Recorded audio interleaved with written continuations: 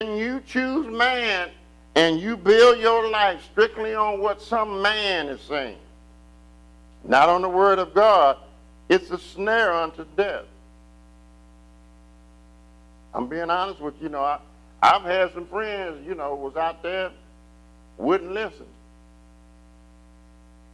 Overdosed. What had happened? A good friend of mine said, you need to stay in school, Rudy. No, I'm going back. 2 days later, he was shot dead. But he wanted to get back to the man, the gangbanging, and the other stuff that he wanted to do. You got to make the same choices. And look, but to the wise is found the life, to depart from the snares of death.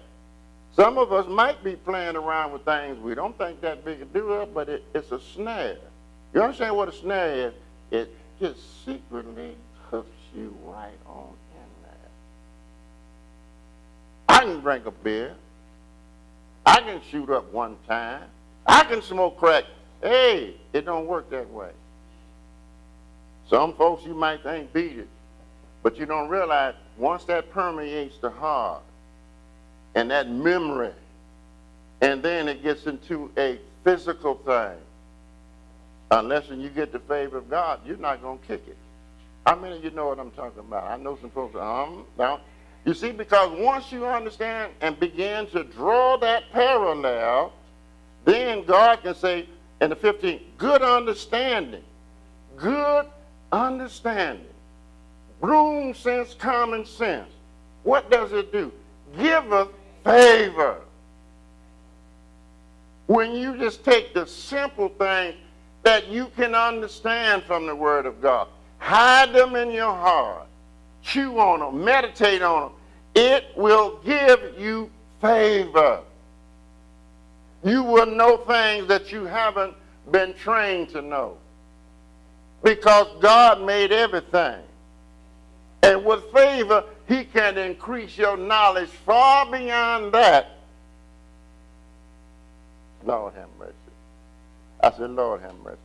Turn with me so we can get an understanding. I think it's Acts 7. That just hit me. 9 and 10. Let's get over there for a minute. I think it's about, I hope I'm Acts, did I say 7, 9 and 10? Okay. And it doesn't matter now, because this is about Joseph. This young man, he had a way of popping off. He was young. He made mistakes. But those same brothers were the patriarchs of many of the tribes of Israel would be named after them. Look at the 9th verse.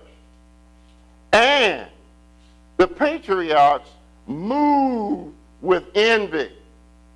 See, when you operate in man's what's going, you're going to always have envy. What was the problem?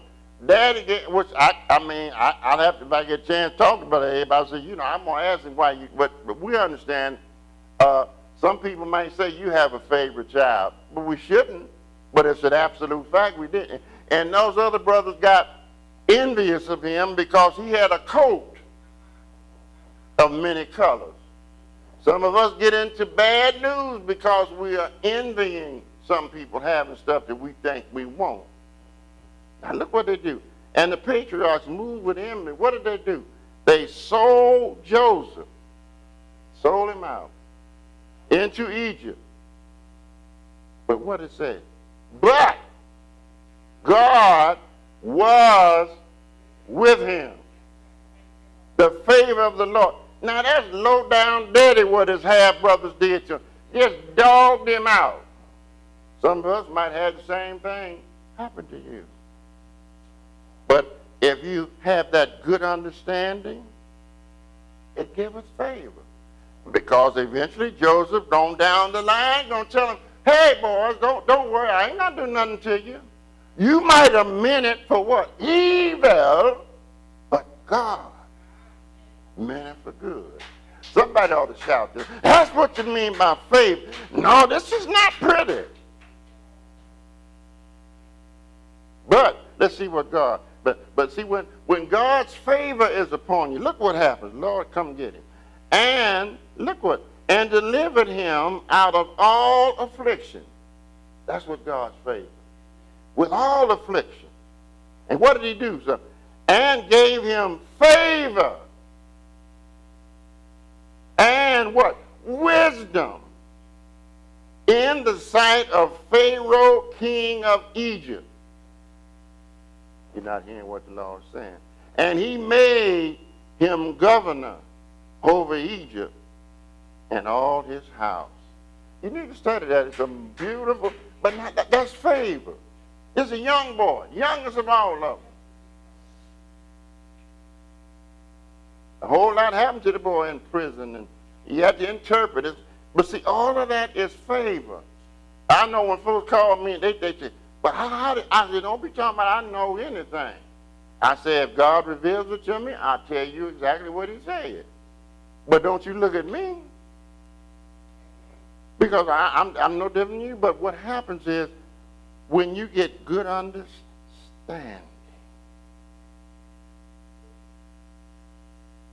woo, let's go back to that for just one more minute now. Let's go back. Did I finish that? Because I'm pretty happy. I got one more verse, don't I? Now, see, this is what I mean. He could have tripped out, but when he was under bondage. Matter of fact, he got hit on. Potiphar's wife tried to get the boy to do some things that ain't right. That's just what? That's just life. But when she grabbed him, the boy left his coat. What does that mean? Some things you need to run from.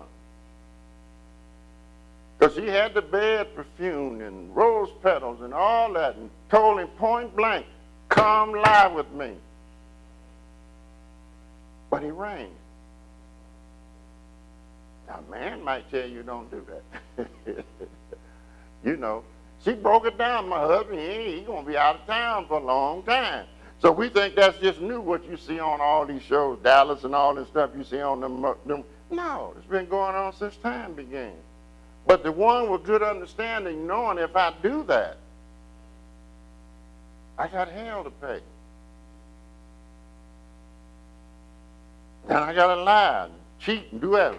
But see, in the 16th verse it says, Proverbs 13:16, every prudent man, woman, boy, or girl dealeth with knowledge. In other words, you know, we like to deal with other stuff. No, you deal with the word. Your understanding of the word will get you more ahead than any hip talk, whatever anybody can say to you, because it's temporal. It's not going to last. You got to base your life as best you can on the word of God. But a fool, God has given you a strong, that man who claims he got it going on, and I'm it. You know how they do out there. But a fool layeth open his folly. Now you better grasp that very clearly. Because if you act like him, you layeth open your folly. That makes you a target for the enemy. You made that choice. Don't need you beating up on God. That was your choice. Now let's go to Romans. Give me to get a few verses there and we'll be through for today. Romans 8. We're going to spend a little time verse by verse. And I want you to begin to grasp these things. Because when you got the knowledge and we know the law of the Lord is you find life. You get the fountain of life. There's some things you ought to know about now. Don't say, well, I can't understand like Minister Moore and Minister Barnes and Pastor Mike. No, there's still stuff you ought to be fairly familiar with by now.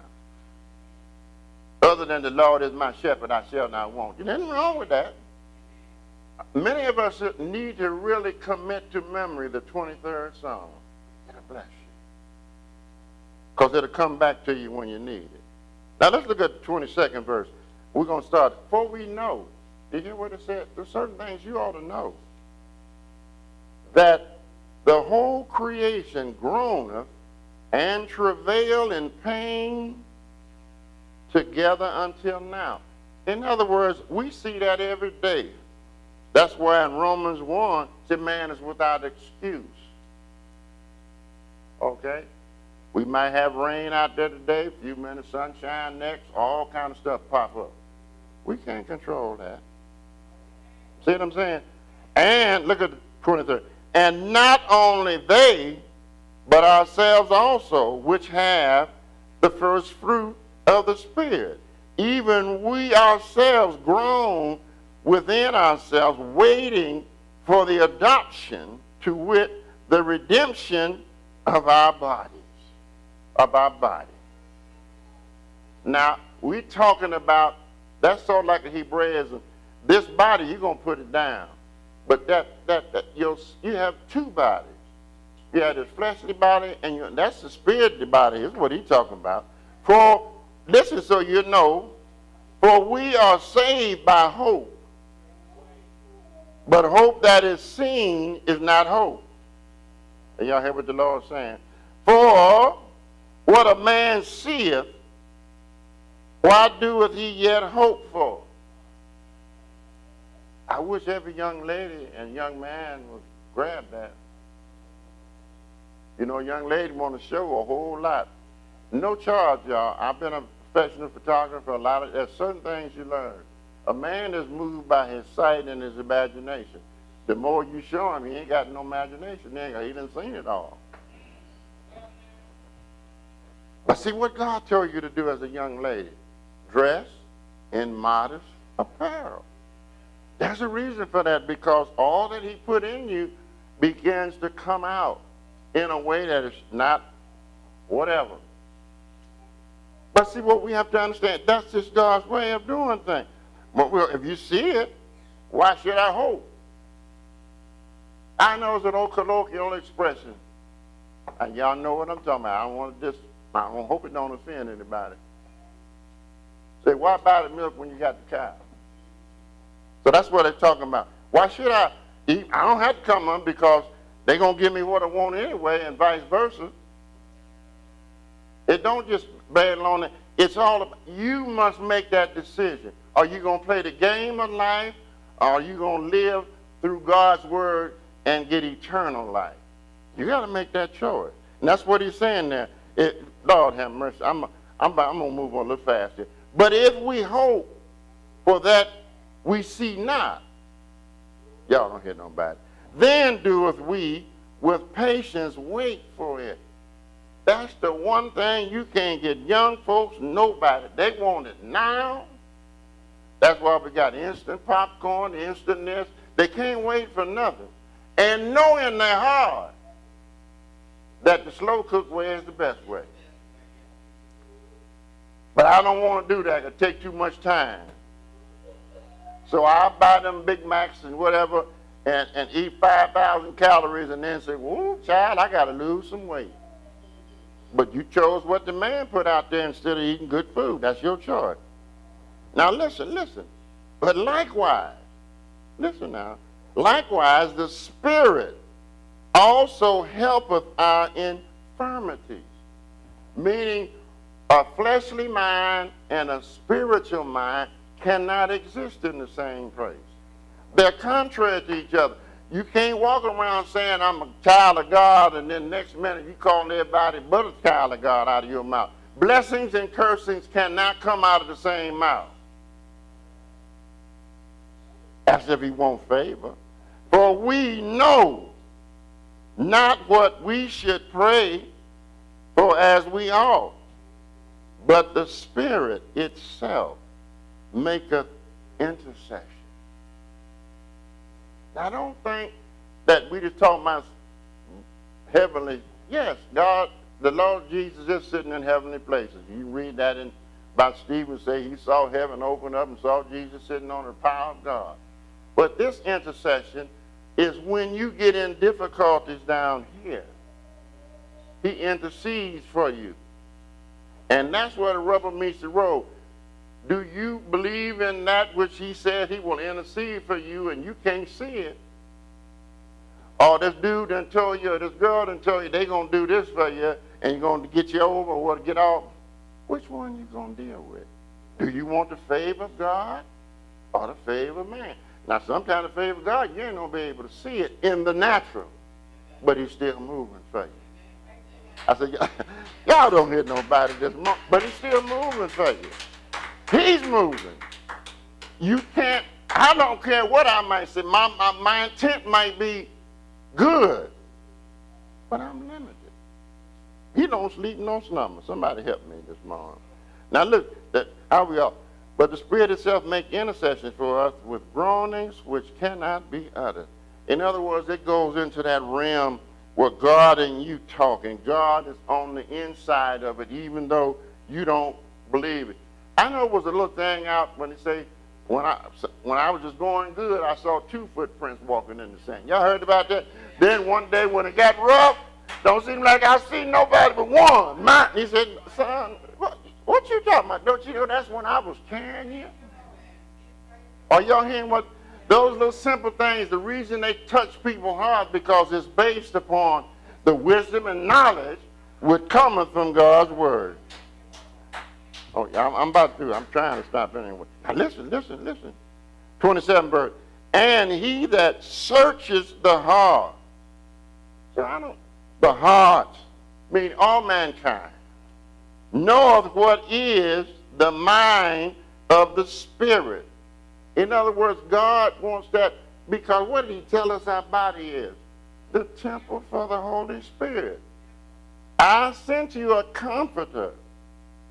I want to talk to that comforter. You need to let that spirit man on the inside be in control with full favor from God. Then you'll make it. Didn't say every time you're going to have a good day, but no matter what the day is, God's going to see you through it. He didn't cause all things, but he'll cause all things to work together for good for them that love him and is called according to his purpose. Because he maketh intercession for the saints. But how does he make that intercession? According to what? The will of God. Not what you want to do. Not what your friend wants to do. I don't care how much hey, if God set it out, and remember, you guys elect, he can interfere in your life. So ain't nothing you can do about it. You got to go along with what he say. And now listen. This is one of these verses everybody quoted. But what is that verse really saying? We have favor with God. And we know, that's certain things you know, that things work together for good. You ought to know that. To them that love God. To them who are the called, specific, according to his purpose. Meaning those gifts like we read, if you get into, what is it, Matthew 25, 21, and 23, just read it.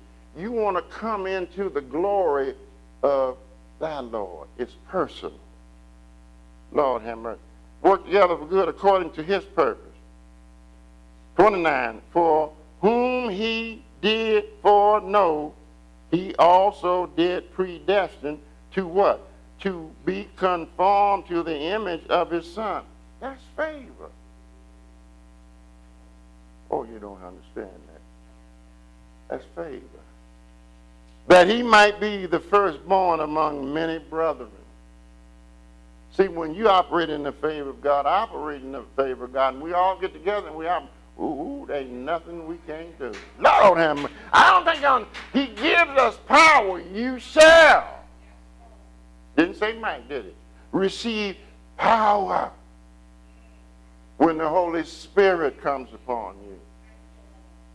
When I stand at the door and I knock, and you let me in and we sit down and sup together. What do you settle a lot of your problems at home? You're over the dinner table, or over somewhere, a mole, deal's been cut in man's over the dinner table. All that stuff, the etymology of it, you sort it out when you're talking with wisdom. Lord have mercy. If you read Proverbs 8, even God had to talk with wisdom. Y'all don't hear nobody, okay? Conformed to the image of his son, that he might be the first fruit. Moreover, whom he did predestinate, them he also called. And whom he called, them he also justified. Favor. Just as if we never done anything wrong. How can you help but call that favor? There's some folks in there, including myself, probably done something we already thought something and did everything. We ain't got no business thinking that way, but I'm sorry we do it. See, we have to watch it. Yeah, I love my wife. Sometimes I see somebody on television. Wow, that's a good-looking woman. I can admire that woman, but I can't act on it. That's when you get in trouble. And when my mind keeps drifting to that, I know I got to check myself. That's just common sense. And whom, because my wife put in, okay. And whom he justified, them he also glorified. Glorified, past tense. In the first earth age we told you about, you've already earned that crown, you already earned that favor. All you have to do is operate in it. What shall we then say to these things? And I'm going to stop there. I ain't finished. If God be for us, favor. Yeah, I said, if God be for us, what the book say? Who can be against us? Question. That's favor. It's just as simple as it's favor. If God be for us, who can be against us? Do you grab the scope of that? Lord have mercy. Stand to your feet. Let's pray. We can go and get out of here today. Thank you, Father. I ain't finished on it. I got a few more things, Lord. This is a lot sweeter if you let it sink in, absorb it. We got to quit walking around here scared to death. God is in total control in the ugliest situations. He doesn't like some of the things that we do, but he loves us.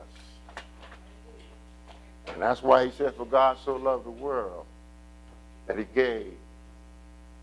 Absolutely, that's faith. Father God, again, once we thank you for your many blessings. All I can say, Father, I told them what thus said the Lord. I hope it falls on good ground, that we began to operate under the understanding which gives us favor and life, that if God be for us, who can be against us? Why? Because, Father, you are the cardio note.